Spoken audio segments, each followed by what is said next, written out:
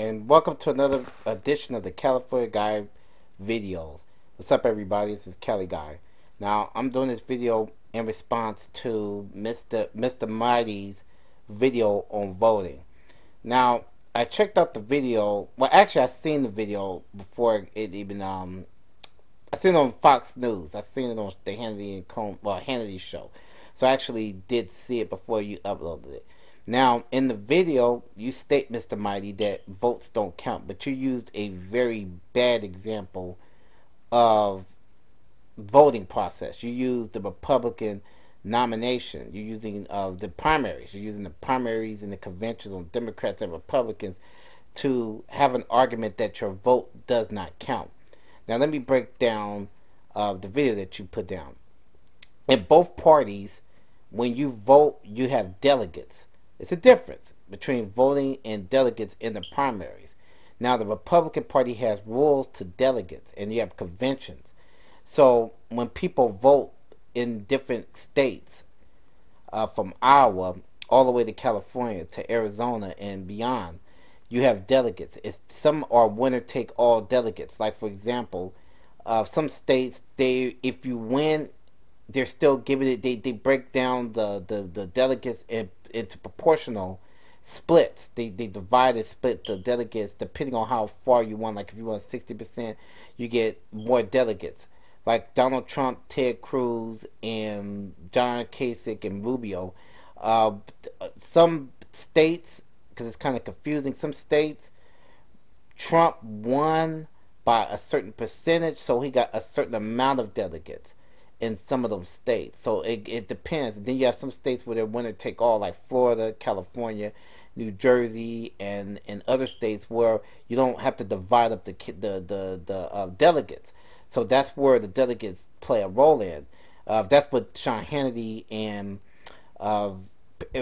Pierce, whatever the hell his name is, the Republican chairman, was talking about. The Republican chairman going into the convention, because you need those delegates to win the nomination to go into the general election to fight for the presidency of the United States. Your party gives you those delegates. The same for the Democrats. Democrats, some states are winner take all, and in other states you split the delegates based on how much the percentages of how you won. If it's a state where you split the delegates, and I think with the Democratic Party we have on the Democratic side is super delegates. So you get the you get a certain amount of delegates, and the super delegates of the side. It's just party stuff. But my whole point is your vote does count, because you get a certain percentage of voters. The delegates come out to your end. I mean, the delegates will go to towards the candidate that you want. It depends on which county you're in. So you're confusing up the argument of your votes count and it doesn't count. Now, in Donald Trump's, the thing they're saying about Donald Trump, let's get to Trump real quick, is that if he doesn't have a certain amount of delegates, that they're going to try to stop his process.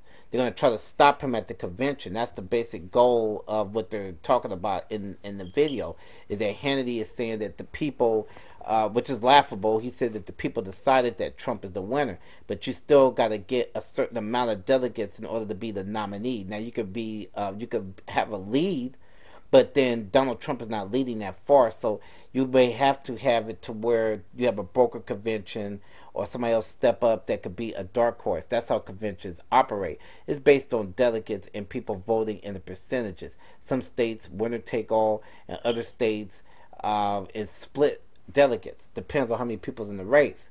Now, voting does count. This is where a lot of African American people is wrong on. Voting counts. The reason why change doesn't happen in the black community is because we as a people do not get out and vote during different elections.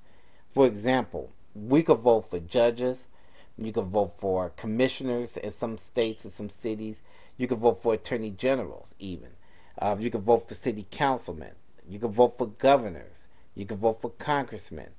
Black people, we choose to not participate in the progress because we got black people like you, Mr. Mighty, that says that voting doesn't count. That if you vote, that it doesn't mean nothing. The reason why we don't have change because we don't have an agenda. And our agenda should be unified around African American people of stopping either police brutality, jobs, or whatever. The reason why Ferguson was unsuccessful at times because black people didn't vote. You had a city council, you had an attorney general, you had a whole political process, even the governor of Missouri that, you know, we could have voted for. These people just didn't come to power out the air, and they were voted in. But because we choose to not vote and we don't encourage voting, we don't get justice in some cases. If you vote, you get more power. Back in the slave days, Reconstruction period, and I think I said this earlier, in the Reconstruction period, the whole purpose of creating the Ku Klux Klan was to stop black people from voting in the South. That's fact. They did not want black people voting in the South, so what they did was they killed black people. They lynched them. They burned their houses down. That's why you had the Great Migration years later where blacks moved into cities, because you could not vote. And then, even in the big cities, it was the same thing. They kept blacks away from the polls so that you wouldn't make a difference. In major cities, as years went on, the South still is trying to keep black people from voting. Why? Because they know what voting becomes power. If you could get a whole group of individuals to vote, change happens. Why did the racists and white supremacists want black people to not vote? They wanted black people not to vote so that they could continue pushing a racist agenda. They could continue having black people basically as slaves and continue to treat them the way they wanted to. But the black folk back in those days were a little stronger than we are today. We kept fighting to get into to voting. We fought hard. We did different things to vote so that we could have power in the United States. Now black people today is saying that voting does not matter. It don't really mean nothing. Only because it doesn't matter because we keep voting in just presidential elections. We don't vote on propositions. We don't vote on who's going to be the treasurer, city treasurer. We're just unaware of all kinds of things. Mayors.